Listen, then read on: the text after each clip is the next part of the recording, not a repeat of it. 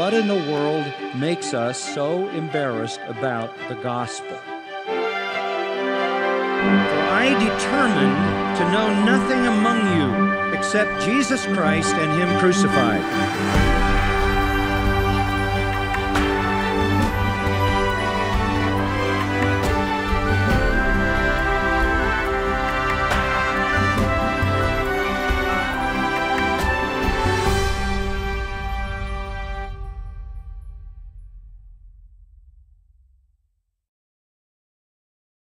Well, let's open the Word of God to the 4th chapter of the Gospel of Mark, and we're going to continue to take a look at what is known as the parable of the soils. The parable of the soils, very familiar parable to students of Scripture. We're going to dig a little deep into the dirt, if you will, on this one, go down into the soil and discover all that we can as to its meaning. But let me remind you of the story itself in the opening 8 verses. Mark 4, He began to teach again by the sea, that is Jesus, by the Sea of Galilee. And such a very large crowd gathered to Him that He got into a boat in the sea and sat down. And the whole crowd was by the sea on the land. And He was teaching them many things in parables, and was saying to them in His teaching, "Listen to this. Behold, the sower went out to sow. As he was sowing, some seed fell beside the road, and the birds came up and ate it up. Other seed fell on the rocky ground where it did not have much soil, and immediately it sprang up because it had no depth of soil. And after the sun had risen, it was scorched, and because it had no root, it withered away. Other seed fell among the thorns, or the weeds, and the thorns came up and choked it, and it yielded no crop. Other seeds fell into the good soil, and as they grew up and increased, they yielded a crop and produced 30, 60, and 100-fold. Everybody would have understood the story. Everybody was familiar with this. This is Galilee. This is around the Sea of Galilee where there were fields as far as the eye could see. Everybody had experienced this kind of thing as a part of their daily routine all the years of their lives. The story is simple enough. They all knew that not all the seed that was thrown was going to be productive. They knew about hard ground and rocky ground and weedy ground and good ground. So in that sense, it was a very, very simple story about very familiar things. However, the last statement of Jesus would have been the wow factor in the story, where He said, "Other seed fell into the good soil, and they grew up and increased and yielded a crop and produced 30, 60, and 100-fold. That's the wow factor, because that kind of product would never happen. No planting ever had that kind of return. So that was not ordinary. That was uncommon, and that caused them to wonder, what is He talking about? On the one hand, the sower looks like he is very unsuccessful in the first 3 soils. But in the last 3, the success is beyond comprehension and expectation. It was not uncommon for Jesus to include in His parables that kind of an element that shocked people. And this would be that very thing. Simply enough, it's a story about soils and their difference. Simply, some are non-productive, some are very productive. Simple enough. But what's it talking about? What's the point of the story? This parable is designed to help us understand gospel evangelism. That's what it's designed to do. It's included in Matthew 13, it's in Luke 8, and it's here. It's given in Matthew, Mark, Luke. It's so very important it needs to be repeated 3 times. Now, we all know that the church exists in the world for the purpose of evangelism. We're here to fulfill the Great Commission to go into all the world, preach the gospel to every creature, make disciples of all nations. That's what we do. We have been called to this mandate. That is the chief goal of the church in the world. All other goals are intermediate goals, becoming holy, being obedient, worshiping the Lord. All these things, coming to spiritual maturity, are to make us into the kind of Christians who have an effective witness because our lives back up our testimony. But the ultimate end for which we live in the world is the proclamation of the gospel. So this is right at the heart of why we're here and what we do. We proclaim the gospel of Jesus Christ. That's what the church does. Our call is not into politics or morality. It is to the proclamation of the gospel to the ends of the earth. And so this is a very, very important parable for us to learn how the responses are going to come. Here we are left in the world, every generation of Christians, one after the other, until the Lord comes, with this responsibility to proclaim the gospel to the ends of the earth. And frankly, we can get very frustrated at it. For many Christians, the effort seems disappointing, daunting, discouraging. We even get to the point where we give up.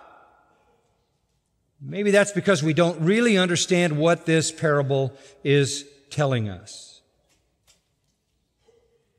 There are efforts to fix this dilemma that the evangelicals are in. We give out the gospel and it's rejected, or it's received superficially, or it's received temporarily. What's the problem? Why is that kind of response so consistently true? Contemporary evangelical mood would say it's our fault. The fault is with us. We're out of touch with the culture. We're out of touch with style. We're out of touch with the psychology of how people think, or the psychology of sales, or the psychology of overcoming consumer resistance.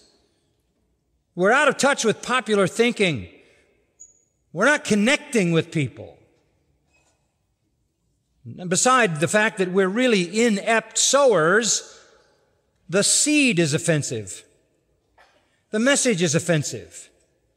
I mean, if you want to fill your building, if you want to fill your 20,000 stadium with all 20,000 seats occupied, you're going to have to come up with another message than the one about hell and damnation and judgment and repentance, etc. We've got to start talking about something that appeals to people on the level of their self-desires, their felt needs, their personal longings. We need a more acceptable message, and we certainly need more cultural savvy. In other words, in the language of the parable, the problem is with the sower and the problem is with the seed. In the case of the sower, now the sower might need a new wardrobe. Really, might need a black t-shirt with skull and crossbones and jeans with holes in the knees. That'll do it. And how about maybe he needs a designer seed bag?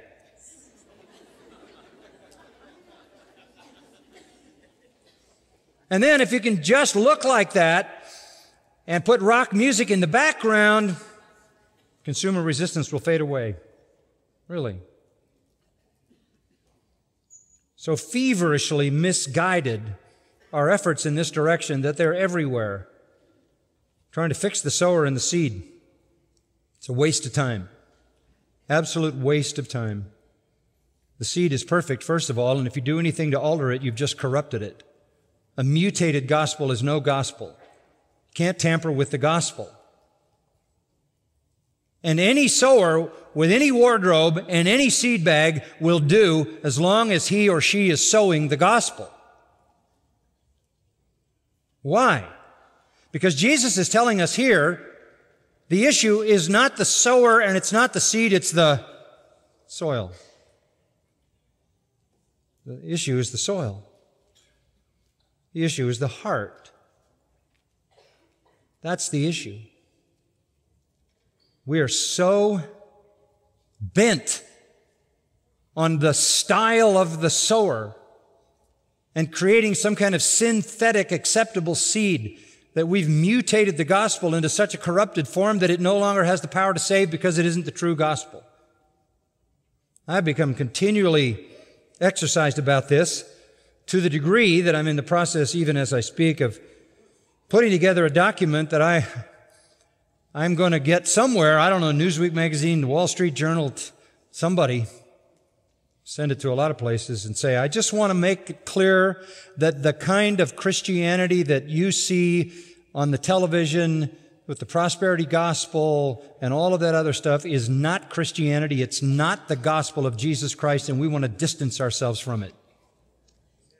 Somebody needs to know that's not Christianity. That's not biblical Christianity. That's not historical Christianity. Biblical, historical Christianity is the true gospel of Jesus Christ preached in its purity and its clarity. The church won't do anything about it, seemingly. Christian leaders don't want to address the issue, so maybe we can get the world to take a look at it. So that's what this is about. On the one hand, proclamation of the gospel can be a little bit discouraging, right? You're going to run into the hard ground. You're going to run into the superficial, where somebody responds for a moment, it doesn't last very long, and they're gone. You're going to run into the person who makes a temporary commitment, but because they never really let go of what they truly love, the things of the world, they also disappear. It's very discouraging. We've all been there. We've done that. We've seen that. But on the other hand, you can't forget the supernatural half of the story, right? Where the soil is prepared by God, the results are staggering. There's enough motivation in the 30, 60, 100 to keep us going. I mean, you got to get to that part of the parable. And we will. Someday. Not today. Now, so that's the parable, and that's kind of the intent of the parable, and we talked about that 2 weeks ago. Let's look at verses 9 to 13. We're just reviewing now. The hearers. Jesus says in verse 9, he who has ears to hear, let him hear. That's a very important comment, and we talked about it a little bit last time, so I won't go over that again. Not everybody can get the message. Obviously, as I told you, a parable unexplained is a riddle. And if you don't explain this, and you don't explain what you mean by it, then I can't even fathom its significance. But he says it's limited. This is limited to those who have the ears to hear. And then it immediately introduces us to those who do. Verse 10, as soon as he was alone, his followers, along with the 12, began asking him about the parables. The ones who had the ears to hear were the ones who believed in him. He doesn't cast his pearls before swine. He now speaks in parables to the crowd. Go back to verse 1. The crowd is so large, he has to get off the shore in a boat in order to keep from being crushed. And they all heard the story, but not until he was alone with his disciples and the 12 did they get an explanation.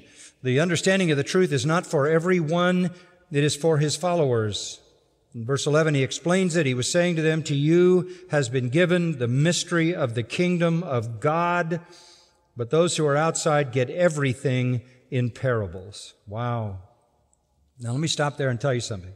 That, dear friends, is a judgment. That is a judgment. Absolutely a judgment. Jesus didn't always speak to the crowd in parables. This is a change. This is a shift. He spoke to them clearly, told them the truth, revealed the gospel, salvation by faith, called for repentance, belief in him as the Messiah. But they rejected him. Their rejection has reached a final point, as we saw back in chapter 3. Remember when they said he does what he does by the power of Satan, and the leaders said it, and the people bought into it? They are now on the outside, and the implication is they're fixed on the outside, because he quotes from Isaiah 6:9, seeing they may see and not perceive. Hearing they may hear and not understand. Look at this. Otherwise they might return and be forgiven. Whoa. Now, you know you've gone too far when God himself prevents you from believing and being forgiven. They had gone so far so far that the door was shut. And they were only going to be hearing him speak in parables that were unexplained. Now he hides the truth from them. Matthew chapter 13, it's worth reading the verses 34 and 35 of that chapter. Matthew's including these words from Jesus in this same context. It says in verse 34, all these things Jesus spoke to the crowds in parables. He didn't speak to them without a parable. This is a tremendously important turning point. All they get now are riddles they can't understand because they won't understand, they can't understand. So like Pharaoh hardened his heart and now God hardened Pharaoh's heart. Why? He didn't speak to them without a parable to fulfill what was spoken through the prophet. This is a fulfillment of prophecy. Verse 35, I will open my mouth in parables. I will utter things hidden since the foundation of the world. That's a prophecy from Psalm 78. That's Psalm 78, verse 2. Let me tell you something interesting about that. Psalm 78, verse 2. Psalm 78 introduces a parable, a dark saying, a hidden saying that is then the basis of a judgment pronounced on Israel. Now, if you follow that idea along in the Old Testament, I'm going to tell you something you need to think about. You can look at it when you read your Old Testament in the future. Parables in the Old Testament are connected to judgment. Parables in the Old Testament are connected to judgment. Psalm 78 is that illustration.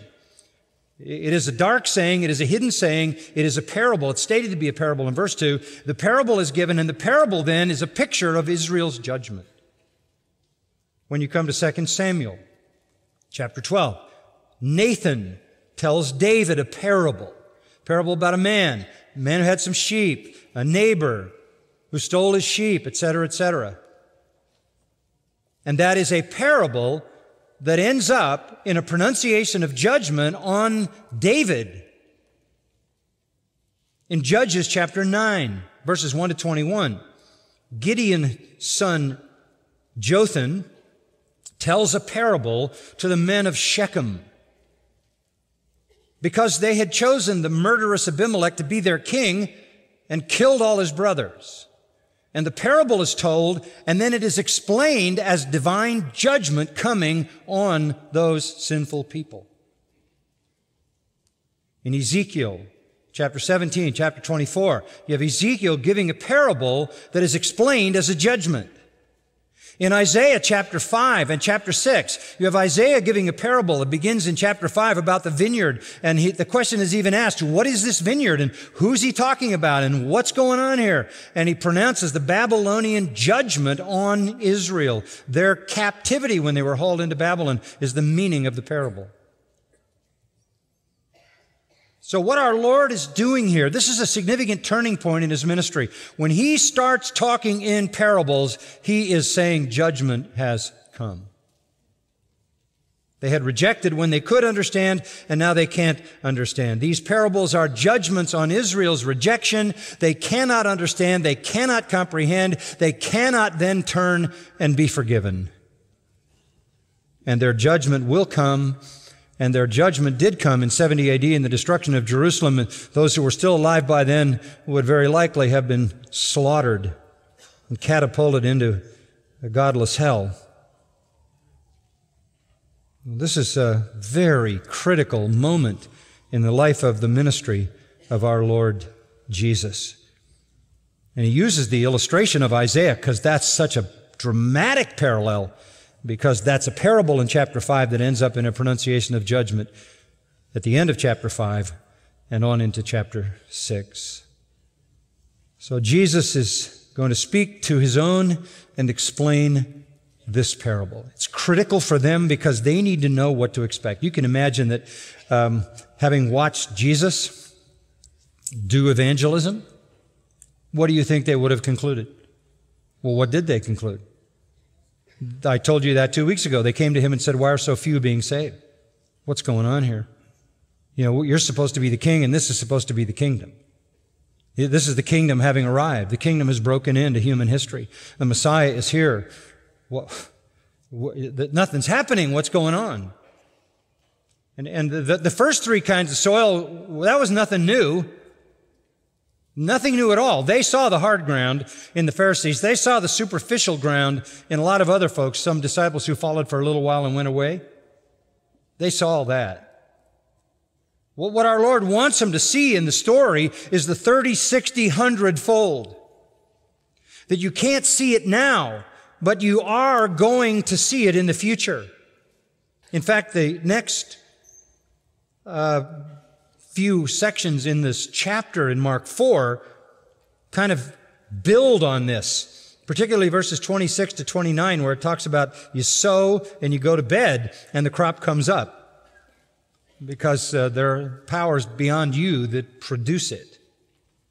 And it's going to grow. It's even going to grow like the next parable, a mustard seed, starting small, becoming huge. So this is a parable meant to encourage. It's meant to explain the resistance and the rejection, but to encourage with the great inexplicable results. So let's go to the explanation in verse 14. The explanation. In verse 13, he said to them, "Do you not understand this parable?" Of course, no. It needed to be explained. And how will you understand all the parables? You have to have an explanation for everything. Verse 14, the sower sows the word. Now let's first of all look at the sower. What does it say about the sower? Nothing. Absolutely nothing. Doesn't say what kind of clothes he wore or what kind of bag he had. It's just anybody who sows. Anybody faithful to proclaim the word is a sower. All of us do that. We're all commanded to do that. And if you for any minute think that it's connected to your style, or it's connected to your personality, or it's connected to your wardrobe, or it's connected to the music, you better think again. You better think again. This is just the sower, and a sower is defined as simply somebody who sows the word. Anybody who throws the word. What is the issue then? The seed. The seed is the word. The seed, says Luke 8:11, Luke's parallel, is the word of God.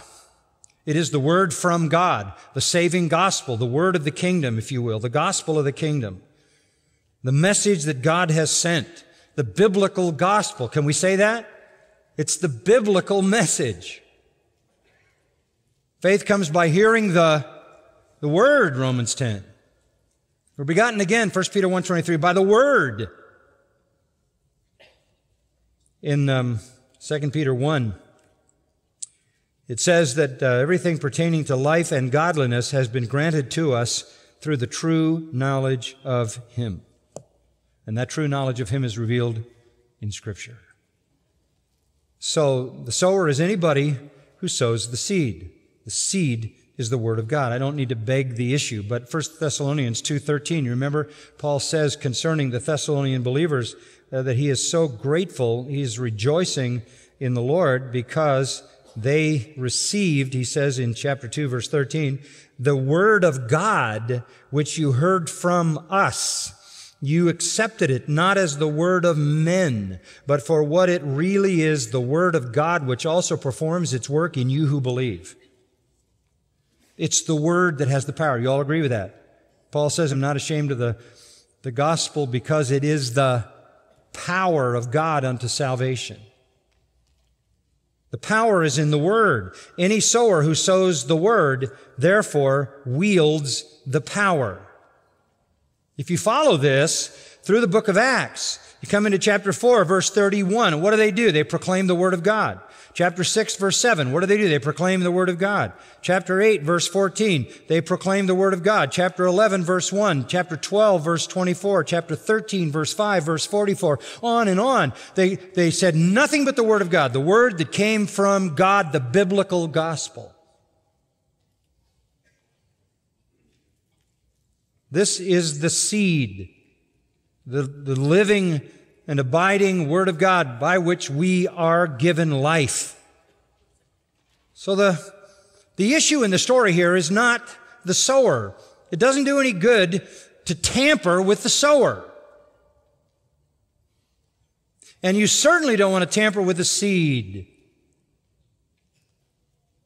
To say something as foolish as, well, we'd be much more effective if we changed our style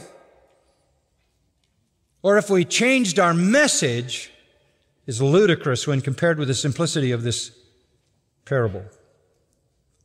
The issue does not lie with the sower. It is irrelevant. The sower's personality, the sower's wardrobe, the sower's style. There's only one possible seed containing the power, and that's the true gospel. So the issue in the variables here is what? The soil. The soil. I'm amazed at how many people who would affirm Reformed theology and would affirm the sovereignty of God in salvation who don't seem to get this, don't seem to make the connection.